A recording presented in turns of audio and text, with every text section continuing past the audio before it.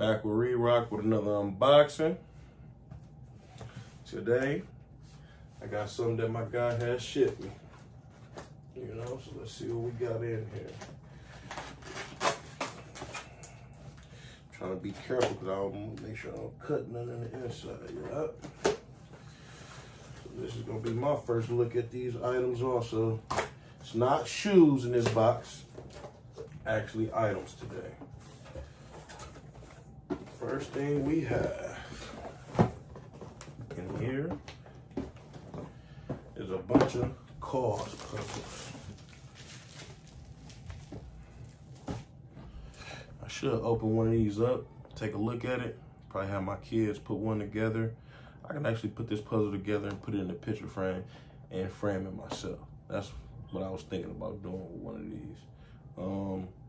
You know, I plan on getting a store soon. I like to do that, have it in the store. If not, man cave, something. It's a pretty piece of, you know, art to me.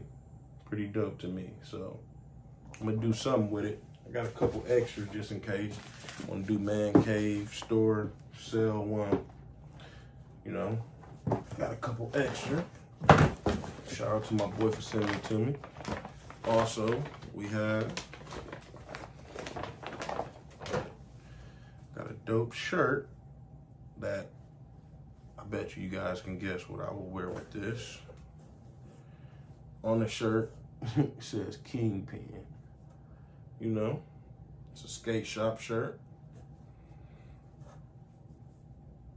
And on the back, you can guess what I will wear with these.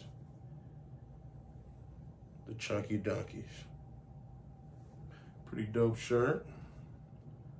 Is this a size large? It's like an oversized shirt, because if this is a large, and I wear an extra large, this is pretty big.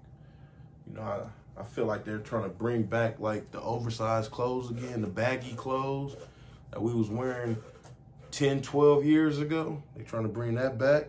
I don't think I'm gonna go back to that wave. So the shirt is a little bit bigger than what I thought, but I had to see when I put it on. But yeah, this would be nice with the Chunky Donkey. So don't be surprised if you see me rocking this shirt with the heat on the feet. But y'all let me know how y'all feel about the Cars Toys and the Kingpin shirt. Re-Rock, we out.